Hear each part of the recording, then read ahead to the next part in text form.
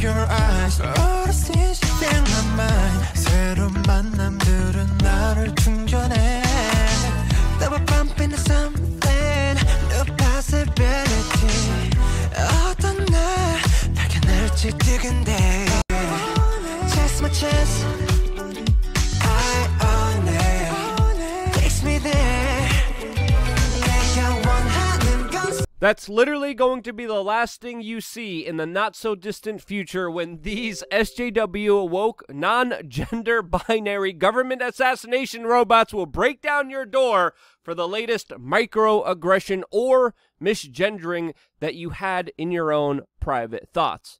And then they'll do this Fortnite dance on your dead body. Welcome back, beautiful and amazing human beings. This is Luke Radowski of WeAreChange.org. A lot of very important news to get into today, especially when it comes to the latest NSA spying allegations, the ever-so-politicized justice system, and a new call for the World Economic Forum for elites to have full, total control and supremacy over all the conversations that are happening on the internet. Yeah, lots to get into, so we're just going to jump right into it, of course, with the latest news from New York City, an absolutely failed city that can't do anything right, including their own elections, as the Democratic primary for mayor of New York City was plunged into utter chaos after 130,000 test-run votes were being officially counted. Now, this is a big deal on many fronts because it's most likely who's going to win the Democratic primary will become the mayor of New York City. This was a very important election that New York City showed it can't even conduct fairly or effectively, with the New York City Board of Elections announcing that they will have the final results in mid-July, as totals for the election results were abruptly removed. All of this as mayoral candidate Eric Adams was in the lead, a candidate that is pro-police, which absolutely horrified a lot of the white progressives in New York City that, according to Michael Tracy, were going wild last night, denouncing him as Eric Adams, the pro-police mayoral candidate,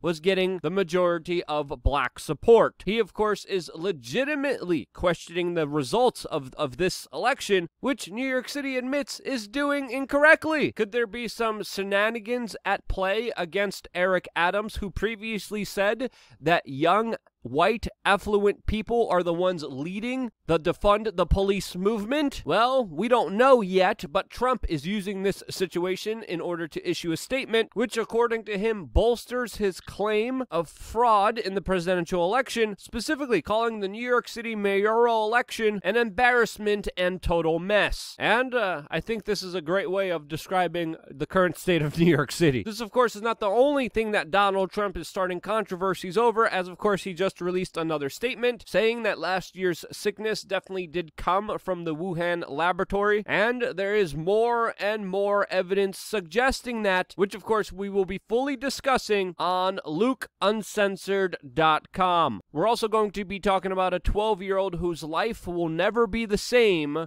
because of a medical procedure that the ruling establishment is demanding everyone take. That, plus some videos from Katrina that will absolutely blow your mind away, all exclusively on LukeUncensored.com. And this is our own platform where we could say and do whatever we want, and we don't have to repeat discredited Bill Gates talking points, which is predominantly what YouTube allows, what it sees as authoritative sources, as the mainstream media has literally been acting like his fluffer and PR representatives, literally promoting every deranged globalist idea that this man has. And as the mainstream media lives off of every single word promoted by Bill Gates, as they are seen as the quote authoritative sources, it's important to remind you that many people around Bill Gates accuse him of being an absolutely horrible human being. Now, especially with 4 Microsoft employees that have come forward and described him as a quote bully that verbally abused his coworkers or was trying to get them in bed. Yes, 4 employees have come forward and said that Bill Gates behaved as if he was the smartest person in the room while routinely mistreating the employees around him. Yep, not a surprise there. Shouldn't be a surprise there. Now, as billionaires hang out with Jeffrey Epstein and get adorned by the mainstream media, the U.S. federal government spying agencies are deciding to go after the true problem in this country, and that is those pesky journalists asking serious questions and trying to hold government officials accountable. As of course we talked about this story yesterday, we have a massive claim by Tucker Carlson that came out and talked about how he had a whistleblower come forward and describe to him personal private communications that only the government could get after spying on him. It's important to note here that the NSA responded to this claim in a very broadly worded, weird denial that didn't deny looking into Tucker Carlson's private communications. Where's the accountability? Where's the oversight? There is none here. There's only a blanket, generalized statement that doesn't even disprove the main claim that Tucker Carlson has been making. Other people who are in hot water with the federal government going after them are Trump associates, like the Trump Organization CFO, who is expected to be charged tomorrow with crimes related to, quote, not paying taxes on employee benefits. It's important to note here that the U.S. justice system is becoming more and more political, going after every little infraction of any politician against the current administration, while of course flaunting the laws, being able to do whatever they want, as many times routinely the mainstream media suppresses those stories as big tech censors them from the general public. And another great example of this is this latest story highlighting how Joe Biden used Air Force Two with his son, Hunter Biden, to entertain a Mexican billionaire who Hunter Biden had business dealings with. This is not the first time the vice president used Air Force Two that we heard about. The last story was with the Chinese, other business partners of Hunter Biden that were a part of or investing very large sums of money into Hunter Biden's personal business accounts. Now, these emails are damning. Will there be anything done about this huge conflict of interest during this abuse of power? Well,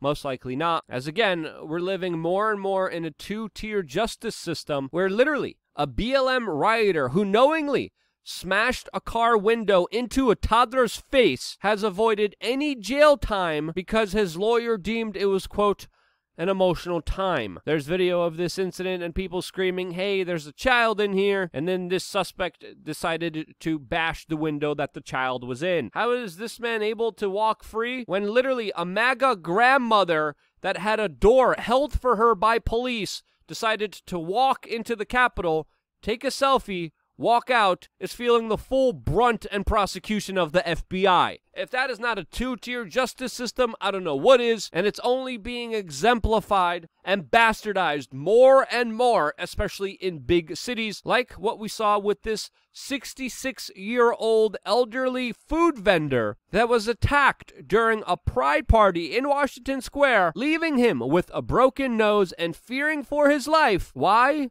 Well, according to him, he refused to swap a U.S. flag on his cart for a rainbow banner. He also had hot sauce thrown in his eyes after that. Then he was being punched and had many objects thrown at him, as he says that he was quoted saying a slur that he never said. Will this man get any justice? Will he get any compensation? Will there be any accountability here? Most likely not. As of course, the mainstream media by and large chooses to ignore these larger events and focus on these perverted issues as expressed and promoted by the Washington Post that had a piece that said, quote, yes, kink belongs at Pride, and I want my kids to see it, in a way promoting unspeakable activities with children, which is all a part of the woke establishment ideology, which is being forced down everyone's throat.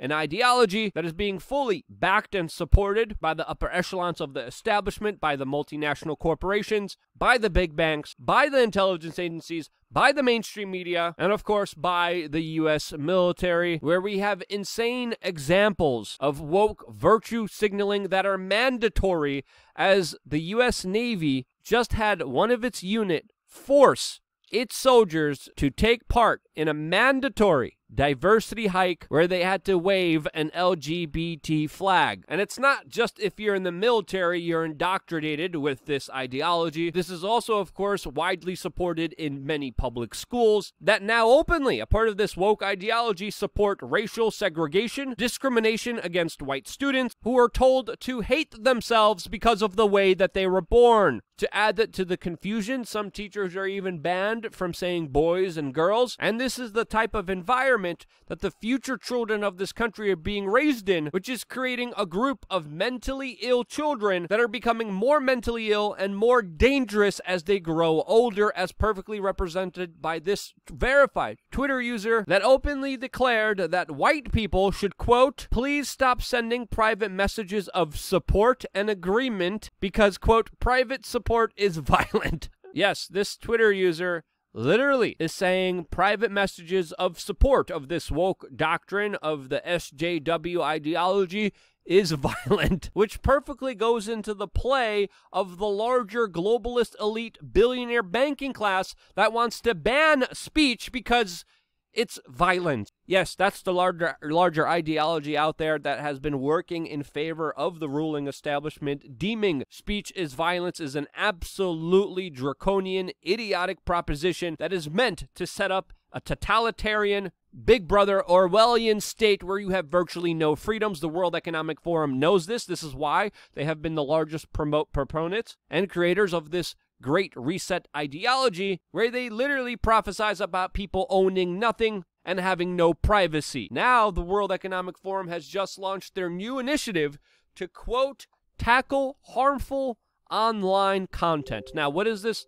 harmful online content? Well, again, very generalized, open word garbage pushed on by these billionaire globalists that want to make sure that no one can criticize them. In short, that's exactly what they're saying here. With all the problems happening in this world, with so much poverty, with so much hunger, so many medical issues, so many cancers rising, so many bastardized, corrupt, large institutions like the medical industry, the big pharma industry, the prison industry, I could keep going and going, and I could go on forever. The main problem for the World Economic Forum is speech. People being able to talk to each other freely, and now they're going to be working on implementing a new framework for, quote, digital safety of bad words to, quote, minimize exposure to risks encountered on the internet. You know, risks most likely like critical thinking, like being able to entertain and look at information without any billionaire banker telling you what you can and cannot listen to. Again, this is absolute insanity to think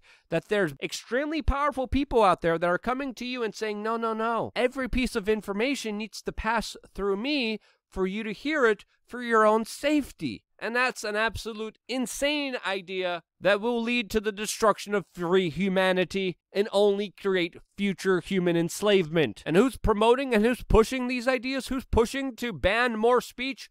Well, these crazy ideologue woke priests that are talking about how misgendering and microexpressions are, quote, violent. And that's an absolutely absurd idea. And this whole system is predicated on the mental illness of people who are being emotionally abused in indoctrination centers that we call public schools, while physically being attacked by processed foods, heavy sugar intake, GMOs, and absolute garbage that they intake, which creates even a bigger mental health crisis that a lot of the globalist billionaires need in order to push their wider agenda of full total supremacy and domination of the free human spirit. In related news, the World Economic Forum is also launching Cyber Polygon, literal online war game simulating cyber attacks and hacks with leaders from around the world. And as the World Economic Forum becomes more instrumental in every aspect of our existence, pushing these larger globalistic policies that only benefit the billionaire class, they're also urging people to fire anyone who dares not to take a medical procedure that they demand you to take. Total control, total subversion of your free will is the end goal, and I am absolutely not for it, and we need to speak out against it while we still can, because if these people have their way, they're already, let's be honest here, having their way in many examples of being able to just censor, spy on, intimidate, and harass, and to essentially even eliminate a lot of criticism that they get. The voices that speak out against them are more important than ever, and your participation in sharing those voices is critical to the sustainability of this operation. And simply you double-clicking the URL, sending this to your friends, family members, loved ones, neighbors, strangers, people at the supermarket, doesn't matter. whoever you walk into, sharing either this video or articles from this video, or even just the latest developments of what's happening in this world is absolutely crucial to the sustainability of free will, of being able to think and to talk without anyone trying to shut you up for just expressing an idea. Once you close down ideas, once you close down speech, once you close down thought, you essentially don't have life.